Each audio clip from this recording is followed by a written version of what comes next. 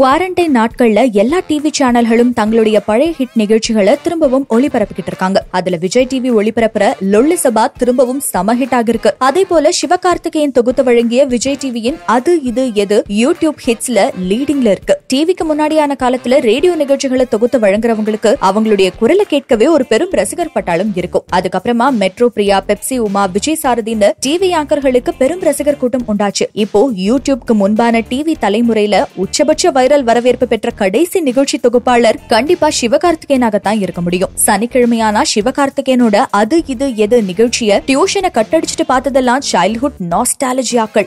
7ல இருந்து 8 அது இது எது முடிஞ்ச உடனே 1 மணி நேரம் இடைவெளி விட்டு 9 மணிக்கு ஜோடி நம்பர் 1 அப்படின்னு சிவகார்த்திகேயன் ஓவர் டியூட்டி பார்த்து அன்லிமிட்டெட் என்டர்டைன்மெண்ட் கொடுத்திருப்பாரு. சின்ன திரையில சிவகார்த்திகேயனுக்குன்னு ஒரு தனி ஸ்டைல் இருந்தது. டிவி நிகழ்ச்சிகளுக்கும் ஆங்கர்களுக்கும் இருந்த ஃபார்மலான ஸ்டைல உடைச்சு எரிஞ்சு புது கலாய்பாணிய கையில் எடுத்தாரு. அந்த ஸ்டைல் அது இது எது நிகழ்ச்சியில அவர் வார வாரம் அணிஞ்சு வந்த டிசைன் டி-ஷர்ட்ஸ் மாதிரி செம்ம கலர்ஃபுல்லா கவர்ந்தது. சும்மா டைம் பாஸ்க்கு 4 காலேஜ் ஃப்ரெண்ட்ஸோட சேர்ந்து பேசிக்கிட்டு இருந்தா எவ்வளவு ஜாலியா இருக்குமோ அதே மாதிரி தான் சிவாவோட ஷோக்களும் இருக்கும். சிவகார்த்திகேயனோட ஷோக்களுக்கு வர கெஸ்ட்களும் நடுவர்களும் தான் அங்க அவருக்கு ஃப்ரெண்ட்ஸ். அவங்கள அவ்வளவு லகுவா ஃபீல் பண்ண வச்சு தன்னோட சேர்ந்து காமெடி கலைபரம் நடத்த தயார் செஞ்சுடுவாரு. இன்னைக்கும் யூடியூப்ல ட்ரெண்ட் அடிச்சுக்கிட்டு இருக்கிற ஜோடி நம்பர் 1 ப்ளூபர்ஸ் தான் அதற்கான சாட்சி. ஜட்ஜ் ரம்யா கிருஷ்ணனோட சேர்ந்து சிவா அடிச்சிருக்கிற லூட்டிகள்லாம் எவர் கிரீன் ரகம். 2014 சம்மர்ல மான் கராத்தே வெளியான சமயம் சிவகார்த்திகேயன் படங்களுக்கு விமர்சனங்கள் எல்லாம் ஒரு பொருட்டே கிடையாது. கூட்டம் கூட்டமா இளைஞர்களும் குடும்பங்களும் கூடி தியேட்டர்களை ஹவுஸ்ஃபுல் ஆக்கினாங்க. 10வது பப்ளிக் எக்ஸாம் முடிச்சுட்டு ஃப்ரெண்ட்ஸோட சேர்ந்து அடிச்சு பிடிச்சு டிக்கெட் எடுத்து மான் கராத்தே பார்த்தது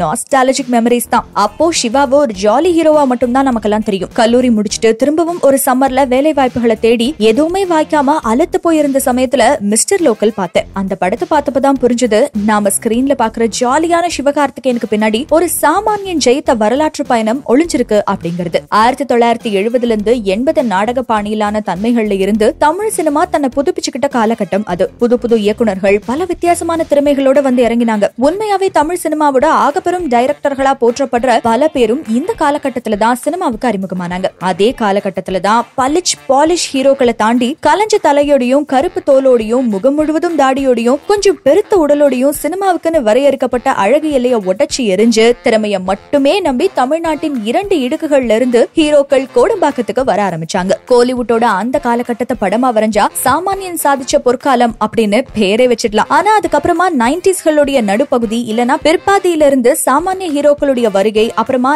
நிலைத்தாடல் அப்படிங்கிறது ரொம்ப கம்மியாயிடுச்சு. முன்னாடியே குறிப்பிட்ட சாமானிய ஹீரோ இல்லனா ஒரு இயக்குனர்களுடைய வாரிசுகள் இல்லனா விளம்பர மாடல்களா இருந்த வெள்ளாவி வச்சு வெளுத்த ஹீரோக்கள் தான் ரொம்ப ஜாஸ்தியா அறிமுகமாக ஆரம்பிச்சாங்க. எந்த சாமானியனும் சினிமாவுக்குள்ள வரக்கூடாதுன்னு யாரும் ரெட் கார்டு போடல. இருந்தாலும் சினிமா களம் அப்படிங்கிறது இவங்களுக்கானதா மட்டுமே ஒரு காலத்துல உருமாறி இருந்தது. ஒரு சாமானியன் ரசிகனா மட்டுமே இருந்து சினிமாவை ரசிக்க வேண்டிய நிலைமை. வாரிசுகளா இருந்தாலும் அந்த நிலையில உண்டாகிற சங்கடங்களை கடந்து சில ஹீரோக்கள் தொடர் வெற்றி பெற்று உச்சம் தொட்டாங்க. சிலர் இன்னும் தங்களுக்கான இடத்தை பெறறதுக்கு முயற்சி பண்ணிக்கிட்டு இருக்காங்க. 2010 வரைக்குமே இதே நிலைமைதான். ஆனா இந்த கட்டத்துல தான் சினிமாவுக்குள்ள திரும்பவும் சாமானியனுக்கு இடம் உண்டு அப்படின்னு நிரூபிக்க நம்மள இருந்து புறப்பட்டவங்க மாதிரியே உணர வைக்கிற 2 ஆக்டர்ஸ் அறிமுகமானாங்க. ஒருத்தர் விஜய் சேதுபதி, இன்னொருத்தர் சிவகார்த்திகேயன். முதல்ல நாடக பாணியிலிருந்து வேறொரு நடிக்க சினிமா மாறும்போது எப்படி சாரசாரியா சாமானியர்கள் உள்ள நுழைஞ்சாங்களோ அதே மாதிரி 2010க்கு அப்புறமா உண்டான குறும்பட அலையில தமிழ் சினிமா ஒரு மாற்றத்தை காண ஆரம்பிச்சது. கையில ஒரு கேமராவும் மூளைக்குள்ள ஒரு ஐடியாவும் இருந்தா போதும் சினிமாவில ஜெயிச்சிடலாம் அப்படிங்கிற ஒரு நிலைமை உருவாச்சு. இந்த கட்டத்துல தமிழ் சினிமாவில நுழைஞ்சவங்க சிவகார்த்திகேயன். இந்த ஷார்ட் பிலிம் அலைதான் சிவாவை சினிமாவுக்குள்ள இழுத்து போட்டுச்சு அப்படின்னு முழுமையாலாம் சொல்லிட முடியாது. சின்ன வயசுல இருந்தே டிவி மூலமா சின்ன திரைக்குள்ள நுழைஞ்சு தனக்கான தனி முகவரியா அவர் உருவாக்கிட்டாரு. அதுல அவர் உச்சம் பெற்று தலை தட்டிக்கிட்டு இருந்த காலத்துல தான் ஷார்ட் பிலிம் யுகம் ஆரம்பிச்சது. புது புது ஐடியாக்களோட இயக்குனர்கள், இசையமைப்பாளர்கள், தயாரிப்பாளர்கள் அப்படின்னு பல பேர் உள்ளவர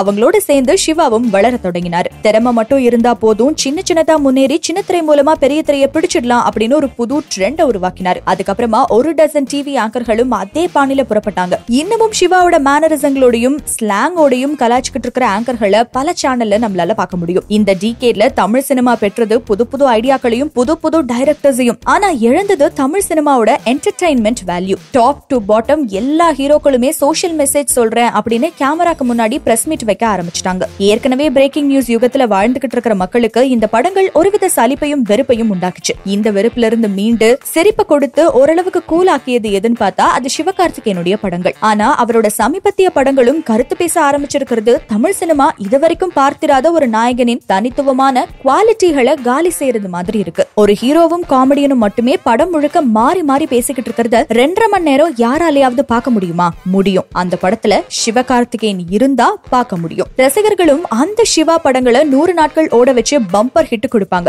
அதுதான் சிவாவோட தனித்தன்மை. அவரோட அந்த படங்கள் ஒரு ட்ரெண்ட் செட்டர்ஸ். கேடி பில்லா, கில்லாடி ரங்கா, வருத்தப்படாத வாலிபர் சங்கம் அப்படின்னு ஹிட் அடிச்சு அவர் படங்களுடைய சாயல்ல பல டசன் படங்கள் வெளியாயிடுச்சு. ரஜினி முருகன் படத்துக்கு குடும்பமா மக்கள் கூடினாங்க. சிவாவை விஜய் டிவியின் ஆரம்ப கட்டத்துல இருந்து ரசிச்சுட்டு வரவங்களுக்கு நல்லாவே தெரியும். அவர் டிவில கொடுத்த என்டர்டைன்மெண்ட்கள்ல 25% தான் சினிமாவில கொடுத்திருக்காரு அப்படிங்கிறது. சுமாரான மிஸ்டர் லோக்கல் படம் கூட அந்த ஜோடி நம்பர் 1 காலத்து சிவாவை நிறைய பிரதிபலிச்சதால தனிப்பட்ட முறையில பிடிச்ச படங்கள்ல ஒன்னா மாறி போயிடுச்சு. மெரினா, மனம் கொத்தி பறவை, எதிர்நீச்சல், வருத்தப்படாத வாலிபர் சங்கம், ரஜினி முருகன் அப்படின்னு சிவகார்த்திகேயனுடைய சினிமா கெரியருக்கு ஒரு கிராஃப் வரைஞ்சா அது ஏறுமுகத்துல மட்டும் தான் இருக்கும். இது எல்லாமே சின்னத்திரை சிவாவோட எனர்ஜிக்கு வெகுவா தீனி போட்ட படங்கள். அவரோட ட்ரெண்ட்ல இருந்தும் ஸ்டைல்ல இருந்தும் மாறி வேலைக்காரன், ஹீரோ அப்படின்னு சில படங்கள் நடிக்கும் போது கொஞ்சம் தடுமாறுறாரு. இந்த மாதிரி படங்களை குறைச்சிட்டு சிவா எப்போ வருவாரு அப்படின்னு ஏங்க வச்சா அந்த டிவி என்டர்டைனரை உங்க படங்கள்ல காட்டுங்க ப்ரோ. கடந்த வாரம் ஒளிபரப்பான அவார்ட்ஸ் நிகழ்ச்சியில சிவகார்த்திகேயன் விஜய் கையால பெஸ்ட் என்டர்டைனர் விருது வாங்கும் போது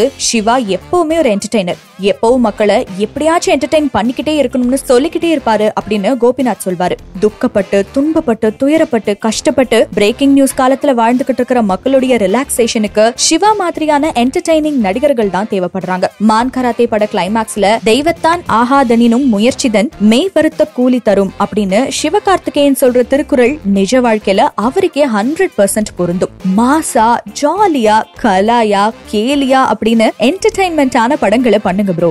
மொத்தத்துல ஹீரோ வேணா, நண்பன் தான் வேணும். மேலும் இதே மாதிரி செய்திகளை தெரிஞ்சுக்கிறதுக்கு மறக்காம சினிமா விகடனை சப்ஸ்கிரைப் பண்ணுங்க.